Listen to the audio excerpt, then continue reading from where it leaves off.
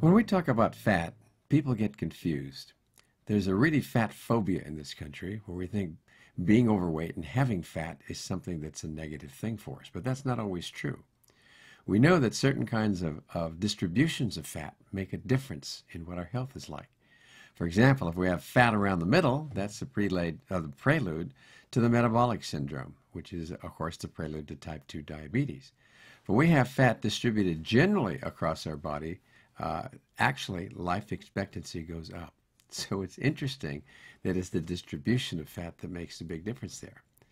Then we're looking at a book that Udo Erasmus wrote that's called Fats That Heal and Fats That Kill. We look at the kinds of fats that are the ones that kill. You're talking about the trans fats and too much in the way of saturated fats, not a good idea. And looking at the omega-3 and 6 fats, knowing that they're very healthy things. Now there's a third way to look at fats too that has to do with what color is the fat. We look at white adipose tissue, and that's the white fat. That's one type of tissue that we use to be able to produce ATP. It's a storage for calories. And so when we have a lot of that fat there, what happens is our body is able to use that in reserves when we need to have energy. But there's also a fat that's called brown fat. And this fat has a lot of mitochondria in it, and those are the energy packets in our body that have a powerful effect on being able to make ATP, which is the energy currency that the cells use. A car uses gasoline, and our cells use ATP.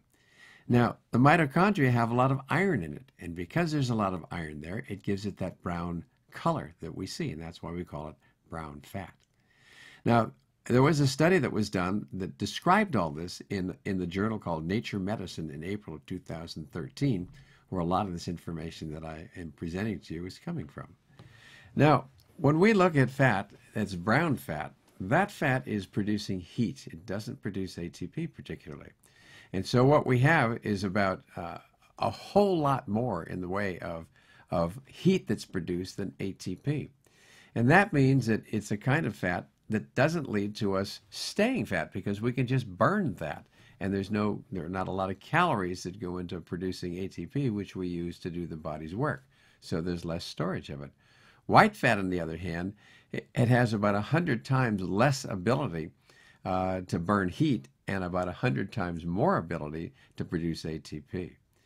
Now, fat in general is not just a tissue that harbors energy or is able to burn heat. It's loaded with hormones and a lot of metabolic activity. So we're looking at things like leptin, which is produced in fat. That's the hormone that regulates our appetite.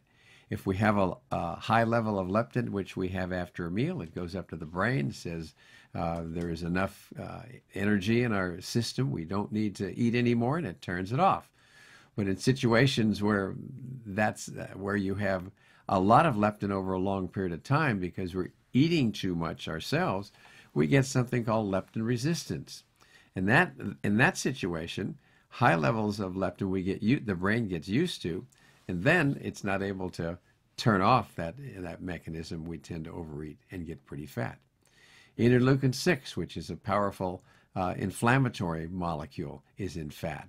Something called resistance and PI1 have a lot to do with coagulation. Tumor necrosis factor alpha has a lot to do with inflammation.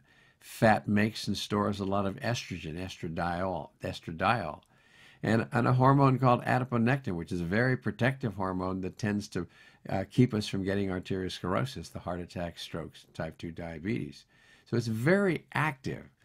So the more BAT of the brown fat, brown adipose tissue, that's short for BAT, the lower the body weight will be in general, and the happier we'll be, because that's one of the things we'd like to see more of, particularly in this epidemic of obesity and type 2 diabetes.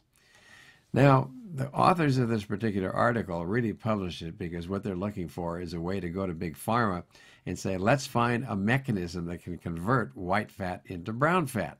Wouldn't that be neat? Because that would be a way that we could go ahead and get rid of that brown fat because it would be burned as heat and not stored so much as calories, which are used to keep our bodies working. However, the studies that have been done so far show that actually any approach that we've taken to convert white fat into brown fat has been lethal, so it doesn't look like that's going to promise to do much. So when we're looking at this whole topic of fat, there are lots of perspectives to it. It's not just that being overweight is a bad idea. As I said at the start of this, if we actually weigh a little bit more and it's not distributed around the middle, longevity goes up, not down. It's when it's around the middle that causes all these problems. And then there's the essential fatty acids, and there's also the fat that has to do with, is it brown or is it white?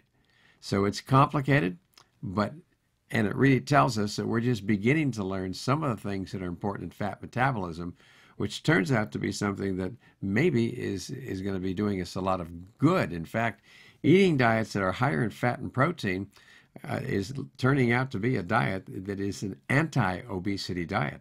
That's why Atkins and diets like it were so popular and should be popular, because these are the antidotes to developing type 2 diabetes.